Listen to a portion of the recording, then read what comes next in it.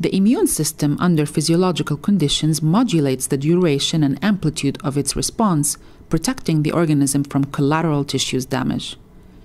This modulation is mediated by special stop signals called immune checkpoints.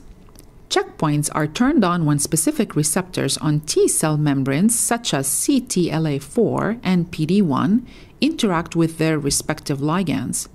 This interaction inhibits the activity of T cells and blocks the immune response.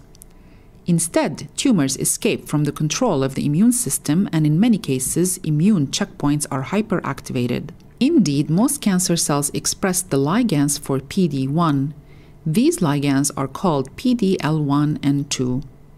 The interaction between that ligand and that receptor blocks the activity of T cells and consequently reduces immunosurveillance.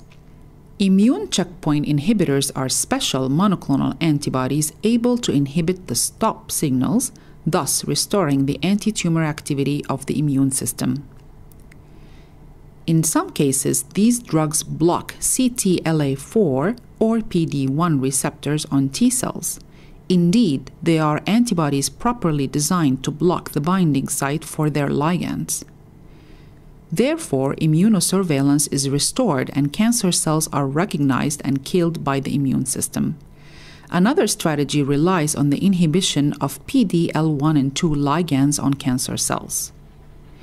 These monoclonal antibodies counteract the interaction between PD-L1 and 2 and the relative receptors on T cells. This approach restores immunosurveillance as well. Immune checkpoint inhibitors are already used in the treatment of metastatic melanoma and of prostate cancer. Ongoing clinical trials are investigating their potential use in other types of tumors. The immune checkpoint inhibitors re-educate our immune system to fight against cancer and represent an important frontier of immunotherapy.